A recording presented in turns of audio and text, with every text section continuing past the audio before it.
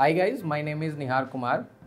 I work as a Deputy Regional Head in an institute called Time Education Private Limited, and I take care of areas like quantitative aptitude and logical reasoning. So with the recent changes in the pattern of CLAT 2020, let us understand what is the meaning of comprehension based quantitative technique questions in the mathematics area. So the section which was earlier named as elementary mathematics or numerical ability has been now replaced with a section which will be on quantitative techniques. So I have come up with a couple of questions to demonstrate you what are the types of questions that can be expected in this new pattern and how to go about solving those questions in an easy manner. So that you don't have to exactly worry about anything about the change in the section. So let's look at a couple of examples. So here we have a question which is based on a pie chart. Now this pie chart gives you the details of the sales of 5 products of a particular company in the year 2018. So it is represented in terms of degrees. What we understand from basic elementary geometry is that this entire angle in the middle should be 360 degrees, out of which the share of A, B, C, D, E are given here. So let's understand this question. Sales of A is what percentage more than that of B? Now if you see closely, we have been given total sales here which is 18,450 crores.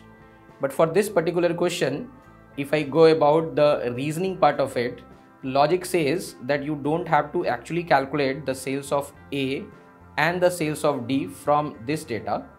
What we can do is we can directly solve these questions using the data here. So we can see A is 90 degree and we can see D is 72 degrees. So for solving this particular question, this data is not required at all. So we don't have to bother about big calculations. The shortcut or the idea about solving this question is, or the logic behind solving this question is, you just take these two data, 90 degree and 72 degree. Now let's see, 90 degree is how much more than 72 degrees?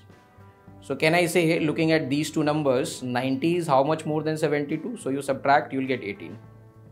But the question says we have to find out sales of A is what percentage more than that of D.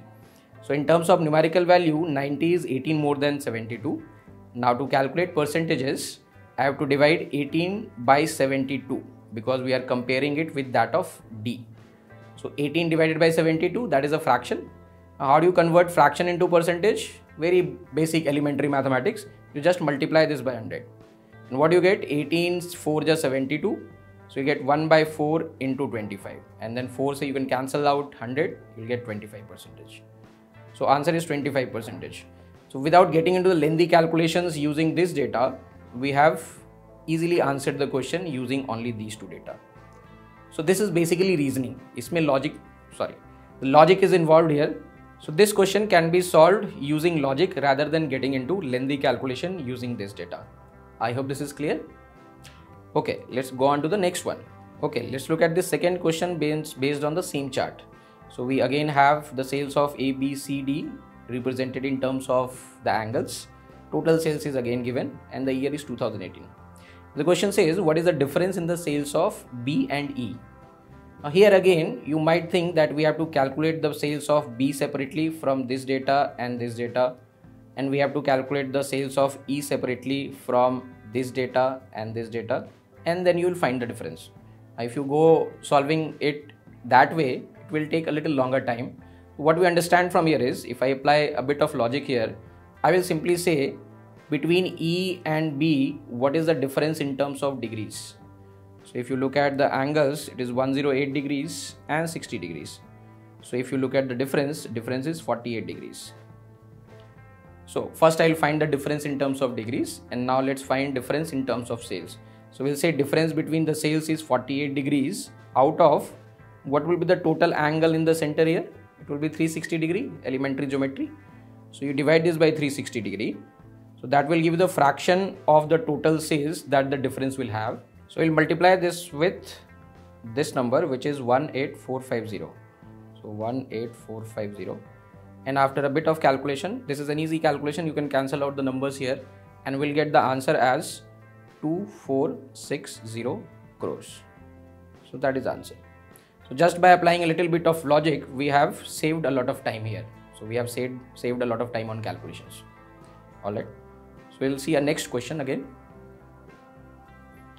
Now this is a question which does not have a chart, but as you have seen, the press release says it will be comprehension based question on quantitative techniques, and the professor has said clearly that will be testing your competence in reading text. So in this section also there can be a long question which will test your ability to read text quickly and understand what is being presented, and then based on your understanding you solve the question. Now if you read this question, take a 2-second pause and read this question. So A, B, C, D are 4 friends who bought a bike for rupees 60,000. So all 4 of them have contributed total money of 60,000, but they have not contributed equal amount of money. So they have not contributed 15,000, 15,000, 15,000, 15,000. Now the second sentence says A contributed half of the total money contributed by the other 3. So let's understand this a little bit with little bit of mathematics. So what A has paid and what other 3 have paid. If I look at the ratio between these two quantities, it is set as half. Half means it is 1/2. In terms of ratio, it should mean 1:2. And what is the total money paid by all of them together? That is given in the question. It is 60,000. So can I say A must have paid 1 out of total 1 plus 2, 3 parts into the amount which is 60,000. So when you multiply this with 60,000, I'll get 20,000 after cancelling out, and this is the amount which A has paid, right? Okay, similarly see what B has paid. B has contributed 1/3 of the total money contributed by the other 3.